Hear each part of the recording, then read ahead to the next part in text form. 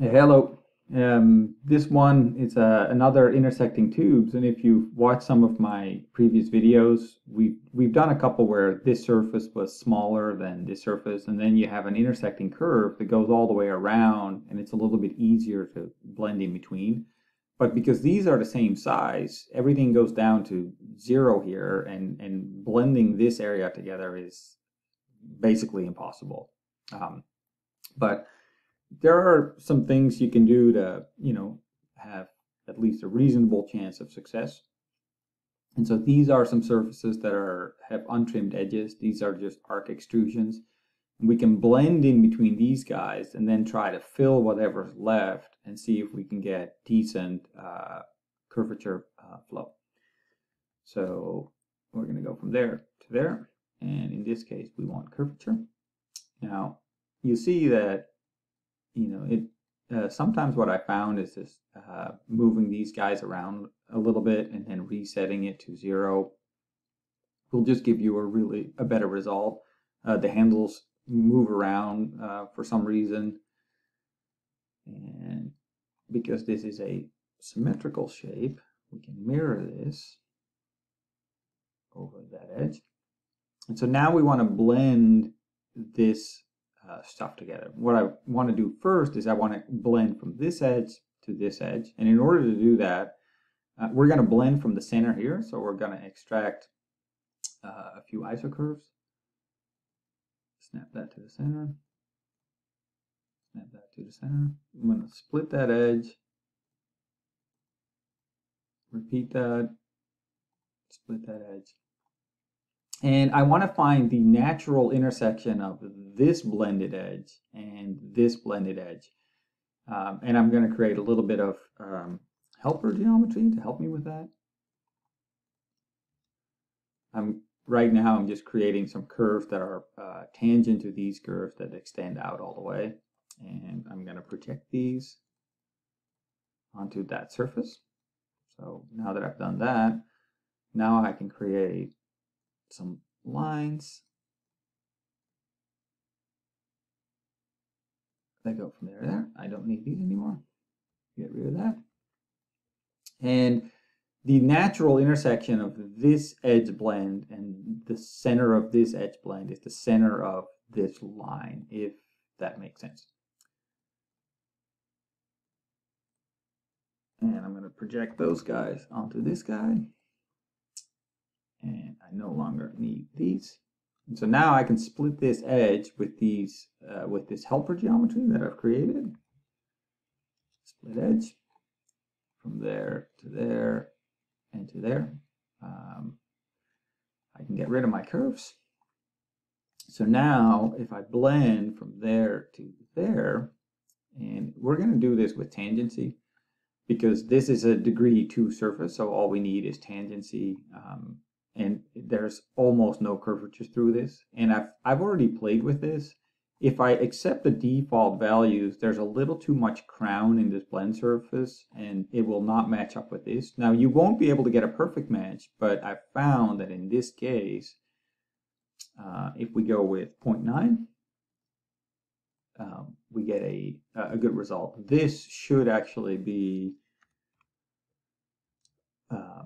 so that's matched up. There's no negative. That's position continuous. It's not tangent continuous or curvature continuous, but that doesn't matter for now. We have an untrimmed blend that goes through this area, and because it's a symmetrical shape, we can mirror that over. And we're going to do the same here between these guys.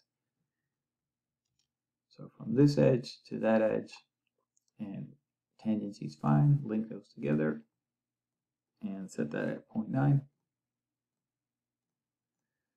So even though we're left with a 4-sided hole here, this is impossible to match because you have too much bunching of the control points going on in here. So we don't want to fill this hole. What we want to do instead is create another blend surface between this guy and that guy. This we do want to be curvature, and here you can see that these are not matched up, and so if we lock those together,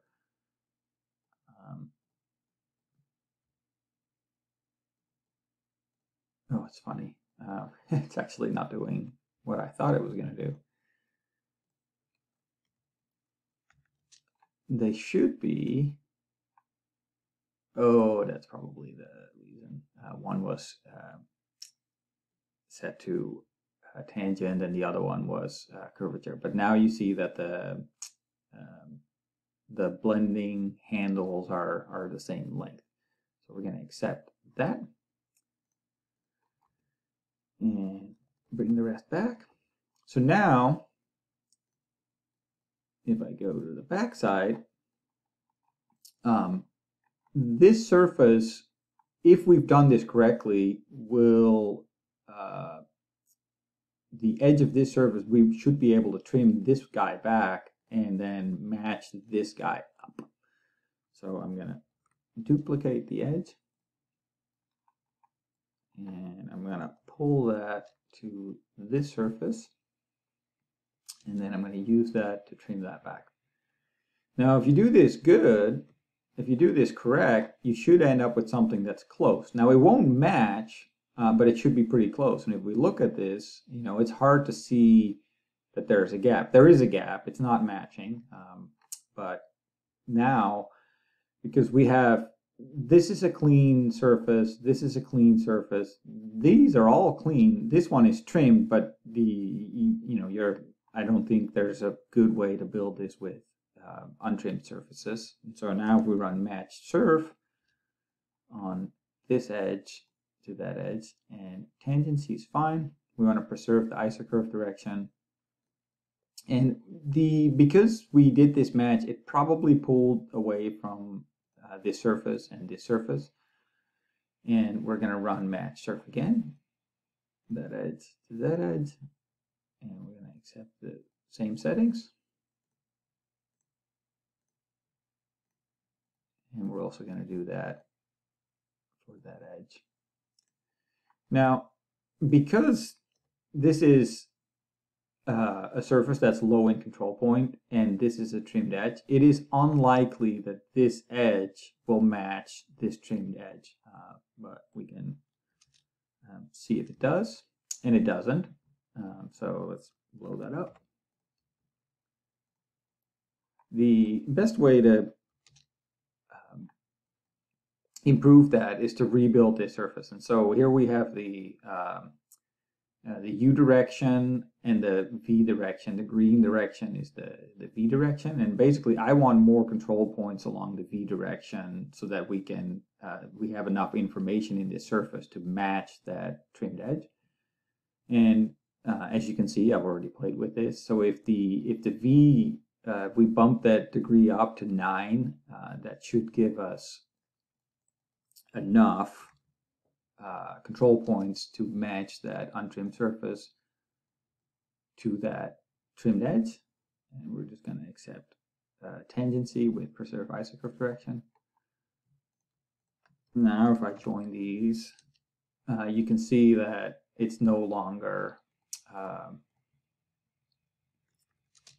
a naked edge, so it's matched up. And the reason we do all of this work, of course, is like, you know, what does this look like when we put a zebra map? We have a bunch of isocurves and we have these splits. Does this look good? Well, let's join this up and look at the zebra map. And so if you have the zebra map on there, you can see a small discontinuity here. That's where that blend surface is meeting the other one. But you get the gist. What this does, if I turn this off for a second,